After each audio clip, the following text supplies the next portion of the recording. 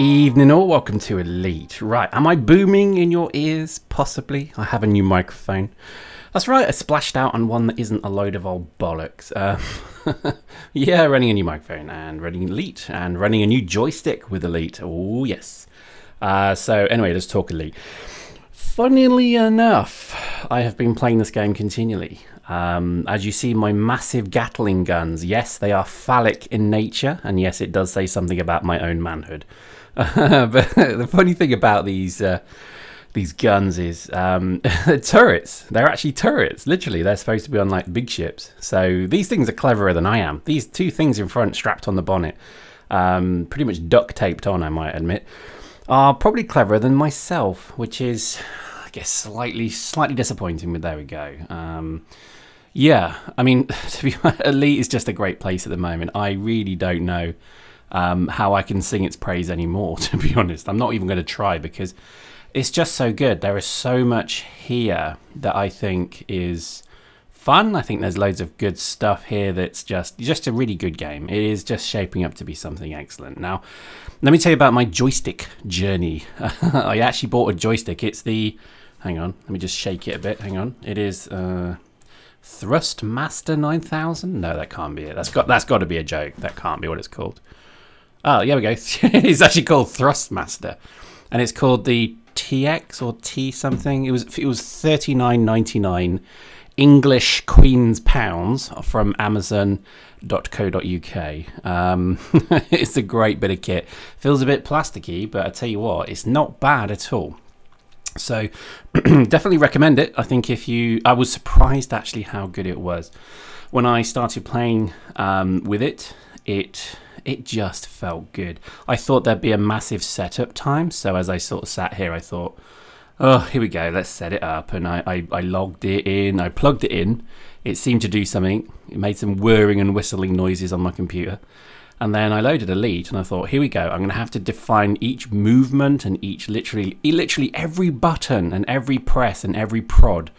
But I didn't, because in the drop-down options, there was the Thrustmaster 9000, which isn't his real name. I'm joking, it's not.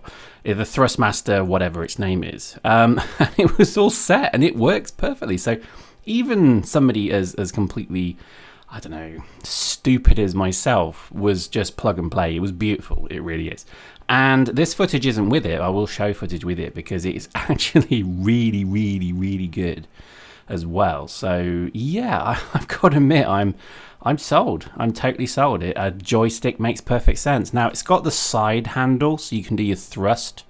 You know, if you want to really thrust hard, you can just push forward, thrusting hard.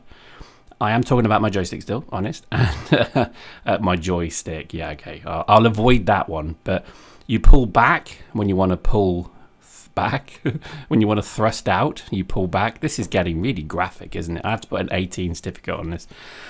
But it's got loads of buttons, it's got loads of stuff, it's got little hat switches as well. It's only got one actually, but it's really good, and it controls everything except landing gear, which I think I just haven't found yet because it's just covered in buttons. I need to figure it out, but I think the only thing I haven't found is cargo scoop and landing gear. Everything else, so reassigning of energy around the ship, is now done through the hat switch. You have primary, secondary and tertiary fire, which is nice. You have lock on to your target, which is also a button on the front, and then you have your trigger, which makes you feel like a big man, and that fires the guns at the front. So to be honest, yeah, I'm liking it. I'm really liking it.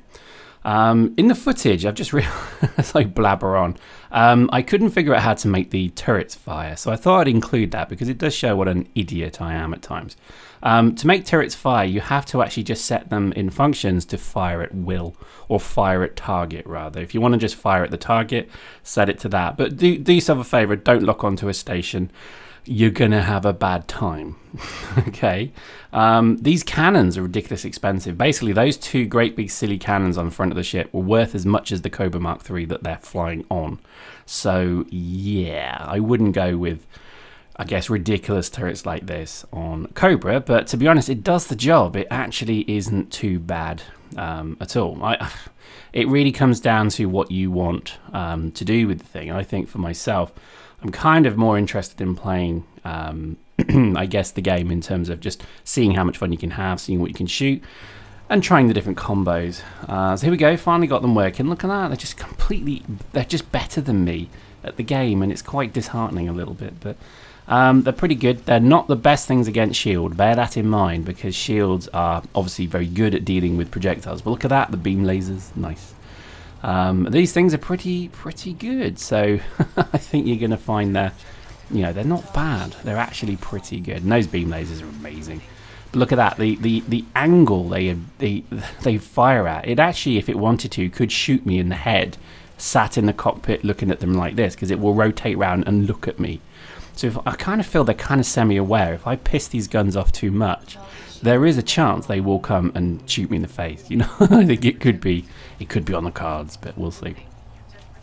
Loving the beam lasers. The beam lasers have a really unique sound to them as well. They sound like they kind of charge up, then they fire, then they kind of cool down. I do like that. They're not particularly effective. I think it's because they're only level 2s or class 2s. Whereas the guns, the turrets, are class 4s, and so they're huge. Look at the size of them. I mean, that's like it's like a turbocharger or something on the bonnet of an old 60s car. It just looks great. But look at that. Look at the damage they do. Excellent stuff. Really like it. And I love anything with Gatling guns, to be honest. I was always a big fan of the film Predator. And you know that bit in the film Predator when they kind of clear a clearing in the forest just by using lead? I kind of like that. In fact, I usually just sit and watch that if I'm angry, because it's actually very soothing watching that for some reason. But some people like whale music. I like hearing Blaine's chain gun just completely fire and, you know, chop trees down. But I think, yeah, having them in Elite is really nice as well. I think they're good. They're really good. I would always recommend maybe go with the gimbalized ones. The turrets are good, but they're kind of completely independent of you, so it doesn't matter if you're flying or not. So just maybe bear that in mind, because I guess the turrets aren't right. It shouldn't, I don't think they're right for a ship like this. For an Anaconda or a cargo ship, they make perfect sense, because they'll just fire while you fly straight. Whereas I think for a fighter like this, which it is a fighter effectively, you should have guns on the front that, I guess, face forward and shoot forward. Anyway, enough of this nonsense. Hope you enjoyed that. That was my little joystick story, which sounds ruder than it really is meant to be. Hope you enjoyed that. We'll see you next time.